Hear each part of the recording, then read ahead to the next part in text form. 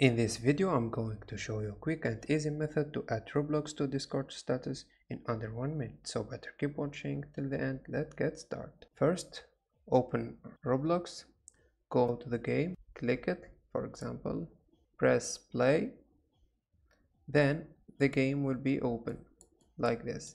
When the game open, go to open the Discord, go to the bottom, the gear icon settings, go scroll down, search register game. You need to find this.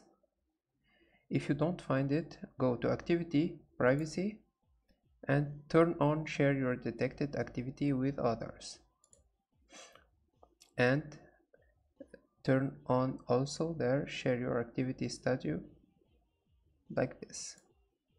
Press yes and the Roblox will be added. I hope this guide was helpful. If it is, please consider subscribing and liking the video. Thanks for watching.